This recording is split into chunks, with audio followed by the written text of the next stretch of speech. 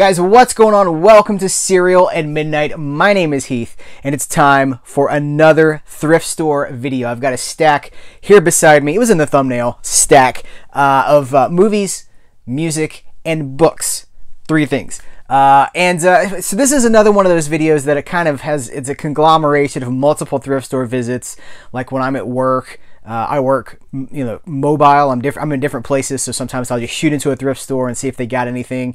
There's no footage from inside a thrift store. It's been kind of crazy lately, and that just wasn't it wasn't a possibility for me for this video. But I do have quite an impressive stack of stuff here. So let's just get right into it. You guys want to start? You tell me. You want to start with the movies, the music, or the books? It sounds like more of you want the movies, so it's like Blue's Clues. Do you guys know where the movies are? You do? I'm sorry. Okay, so let's start with the movies. I was gonna say this isn't a movie. It is a movie, but it's a TV movie. This is one of the Jesse Stone movies. Tom Selleck, Mr. Magnum PI himself, Mr. Mustache Magnum PI himself. In benefit of the doubt, I am slowly but surely building my Tom Selleck Jesse Stone TV movie collection. I don't remember. I think there's 9. I think I have 7 of them now. Don't quote me. But there's a few that I don't have. But hey, there was all of them that I didn't have, and I've managed to piece all of them together so far from thrift stores and yard sales. So I don't know what it is about these movies that people buy them and they're like, I don't want to keep that. Because I think Tom Selleck is great, and these movies are pretty cool. So, based on the bestsellers by Robert B. Parker, right? The Jesse Stone, let's see if I'm right. Robert B. Parker, yes. Robert B. Parker's Jesse Stone books. You guys, this is a weird one. So if Bree was here, she would speak this very eloquently because she's a Spanish instructor. But I'm just going to say this is Cantado bajo la lluvia. Cantado bajo la lluvia. I sound like I'm the monorail announcer on at Disney World, like, please stand clear of the doors. Paratenga, like whatever. This is Singing in the Rain, but it's a Region 2 version. This was at a thrift store, you guys. I saw it. I did not realize it was Region 2. I don't own Singing in the Rain. Or is it just singing? Is it singing or singing? Singing in the Rain. I don't own it. I've never seen it. I've always needed to. I want to. I've needed to. We just haven't had a chance to do that dance yet. But I saw this in the thrift store. I was like, whoa. And it's like a Spanish version, right? I guess it came from Spain. Region 2 Spanish writing. So I grabbed it for it was like $1.50. Might have been $2. But that's kind of a curiosity.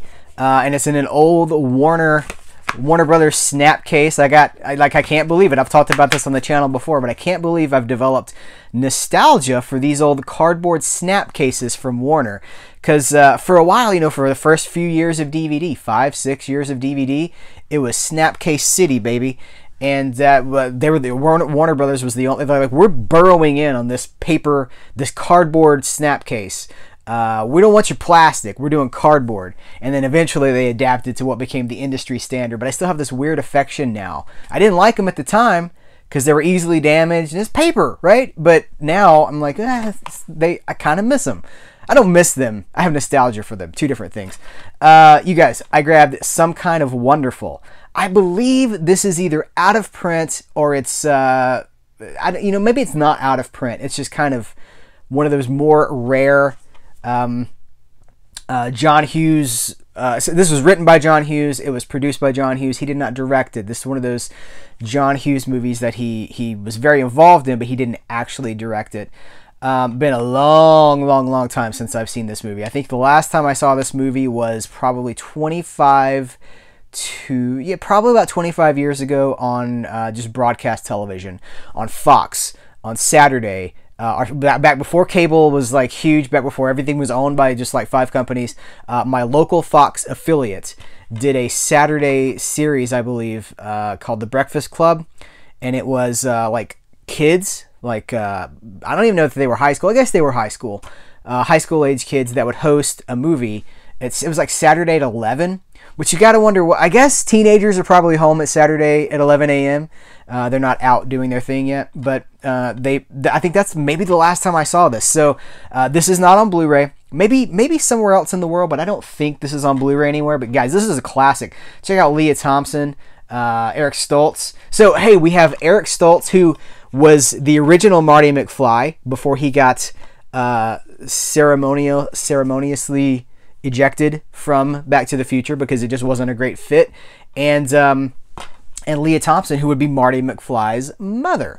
So that's kind of cool. Is this what year is this? 87. So this would have been after all of that drama from Back to the Future. But very happy to have that on DVD.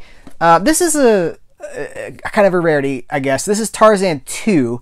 Tarzan, whatever you want to say. This is Tarzan 2. And I don't think I've ever seen this. I remember for a while there was wasn't there an animated series in the early 2000s, like a Tarzan kids show on the Disney Channel? I could be wrong, but I think maybe that's even where this is from. In fact, now that I'm talking about this, it seems like maybe I've picked this up before, but it's not in my database. So I'm gonna have to check that. Here's the thing though. So Disney puts out these Blu-rays now, like the Hunchback of Notre Dame has the Hunchback 1 and it has the Hunchback 2.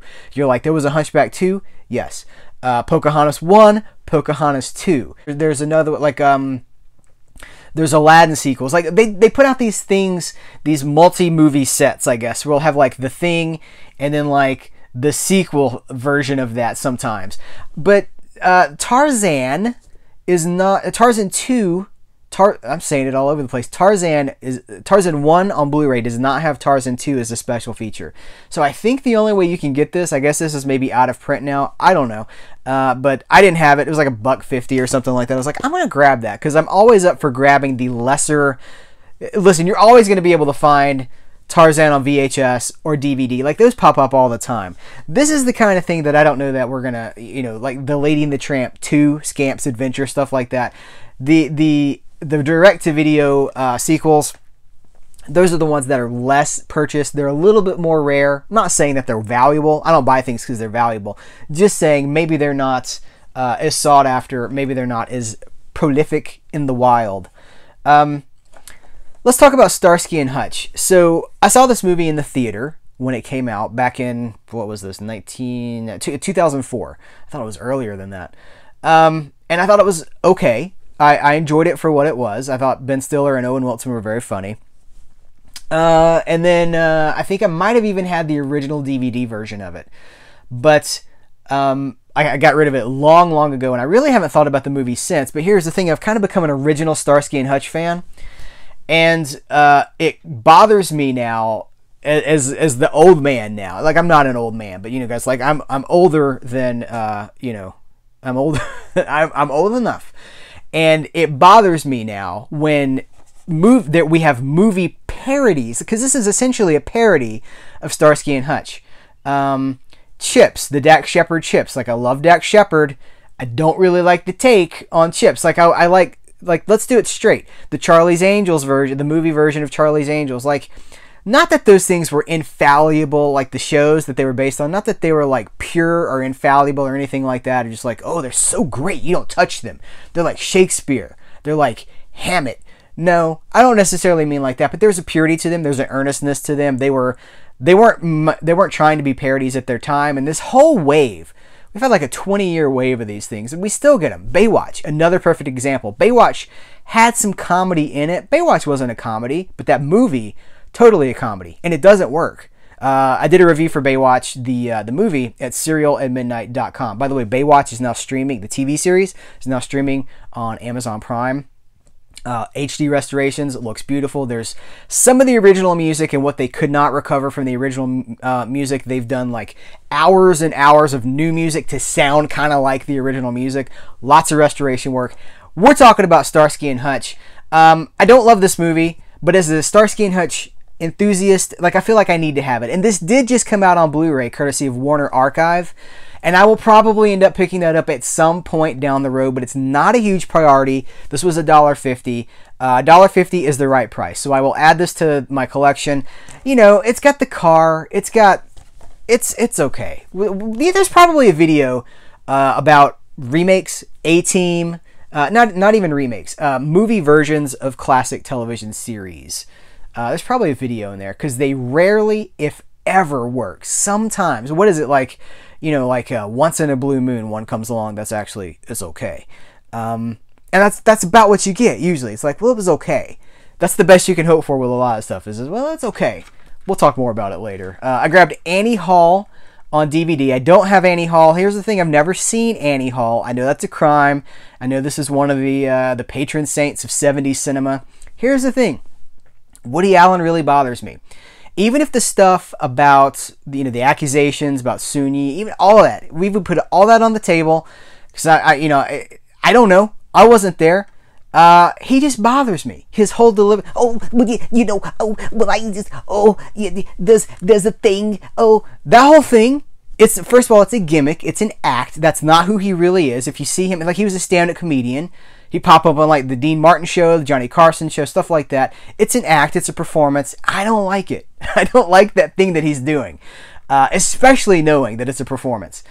But that's... Perhaps I've overshared, but I'm just being honest. Like that whole gimmick doesn't bother me, but I feel like as a movie fan, I owe it to myself to watch this movie and to try to put some of that stuff away, because if nothing else, we've got Diane Keaton being adorable and quirky and like eccentric and all that stuff. It's kind of a movie that you need to see, even if you don't necessarily want to see it. You need to be in on the conversation on some of these things, and sometimes that's why you pick something up for $1.50.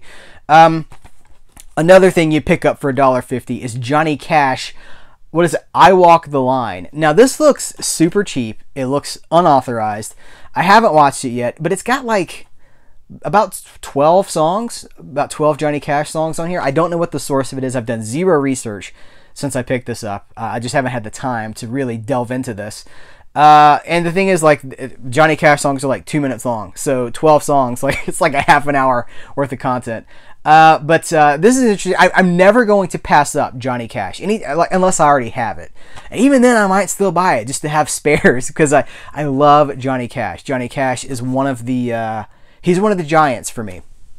So, member of the Highwaymen with Willie Nelson, Chris Christopherson, Waylon Jennings, that 70s outlaw country music movement. Even though Johnny Cash was never really outlaw country, I think we could definitely say he's an outlaw. Last of the movies, Chuck Norris, A Force of One. I have an extensive Chuck Norris collection. I don't think I've ever seen A Force of One. I think this is one of those that it's either not readily available right now, or there's something up with this movie. Maybe there's a distribution thing. I don't feel like this is a movie you don't see a lot. You don't see it in a lot of places, and I don't think it ever came to Blu-ray. Maybe it did. Again, I haven't really researched it because now I have this. But it is a full screen presentation, which is a boo, full screen boo. And by full screen, they don't mean like it fills your 16:9 television. They mean it's like a cropped square image. But it's got the making of documentary, How America Changed Cinema Forever. That seems like a tack on from something else. I don't know though, but I love these like late 70s, early 80s Chuck Norris movies, like between the Bruce Lee stuff, and who am I kidding? I love all of Chuck Norris's stuff. We'll have to do a Chuck Norris video because I have dozens, probably upwards of 15 or 20 Chuck Norris movies on DVD and Blu-ray. Big fan of Chuck Norris. So anytime I get a chance to add it to my Chuck Norris collection, woohoo. Let's do books, and then we'll save music for the end. It's a very small book haul. I picked up Shane, the paperback. You guys, this is a very slim, very tiny paperback. Is it even 100? It's 120 pages. This is like one of those bathroom reads. You just knock it out in a couple of sessions. Knock it out in a couple of sesh. Just take it in there, read about Shane. Classic movie. Never read the book.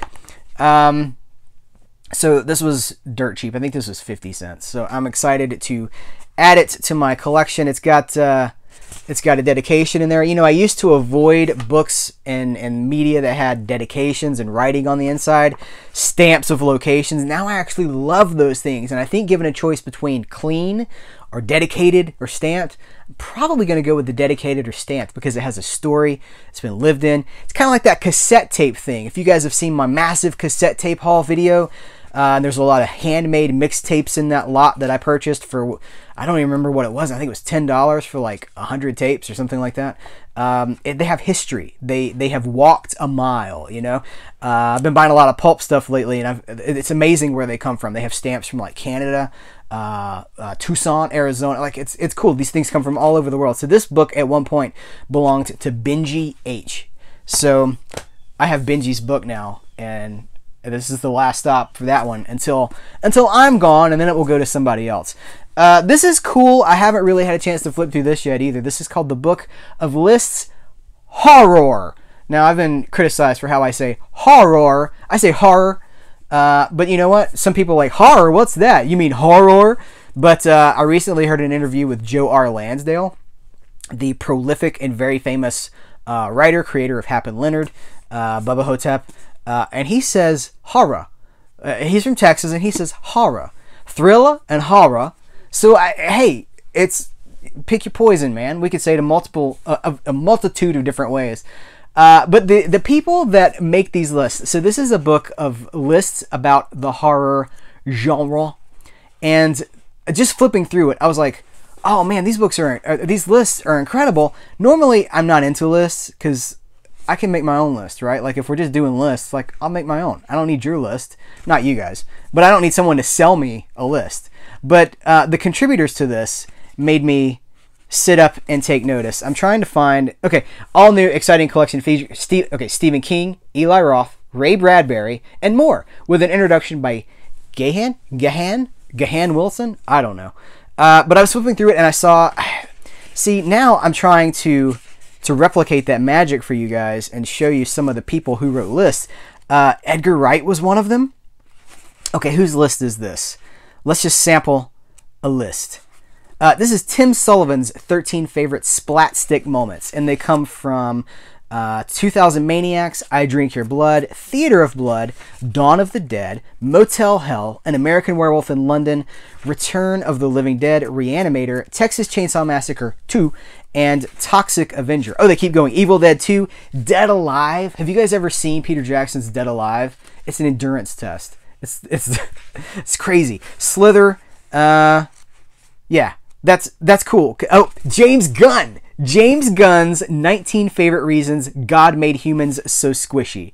And then it's like scenes, like his favorite scenes from certain horror movies. So these are creative lists, and the idea behind these is to get you to watch more horror. And I'm up for watching more horror, so I'm going to do it. I'm going to read that book. It was a cool book. It was like $1.50, and I was like, yeah, it's coming home with me. Also from the same place, probably from the same collection, is this book of Playboy interviews. This is volume 2. And this comes from, I'm going to say the 70s. This edition was printed in 1982. Now, this has no pictures. This is just text. This is just interviews. Because here's the thing, and this is interesting. Playboy, obviously notorious, famous, infamous, I don't know, for the naked ladies. But at one point in time, Playboy was actually very well known for the articles. And the joke would be, well, I read it for the articles. And I don't know that anybody ever really bought that excuse, but they did have wonderful articles. They were at the pinnacle of a certain kind of media journalism. They had Rolling Stone at the very top, I would say. Maybe, you know, we have Esquire, we have Time Magazine, we have all these things that are like cherished beacons of journalism for media. But I would say in the 60s and the 70s, even into the 80s, it was Rolling Stone and it was Playboy. There's a whole book, I've got it, of John Lennon's interviews with Playboy throughout the 70s. And you can kind of chronicle his career through these interviews, like what he was going through. And they were always like less censored, more candid, more honest. You guys, the interviews in here, Salvador Dali, Roman Polanski, that's an interesting one. Ian Fleming, the creator and the writer of James Bond. Alex Haley, William F. Buckley Jr., Johnny Carson, Groucho Marx, Jane Fonda, G. Gordon Liddy, Henry Fonda. That's the one that I'm really curious about, is Henry Fonda. So these are like deep, long, I shouldn't say those words in relation to Playboy. This is very in-depth journalism with these celebrities, with these actors and these people in the pop culture landscape. So I'm probably going to have to track down volume 1 and see if any volumes came out after that. Let's move into music and let's get us out of here, because this turned into a long video because I just keep on talking. I picked up a bunch of CDs. Went to a thrift store really quick. I'll tell you the full story. I was driving my wife home from a root canal, and we passed a thrift store, and I was like, do you mind if I run in that thrift store? Because that's the worst. That is literally the worst. But I was like, we're never over here on this side of town. You mind if I run in this thrift store really quick? That's one reason that there's no video footage in this, because I was in a hurry. And she was very cool about it, because Bree is awesome. You guys know Bree is the best. So I picked up Augustana.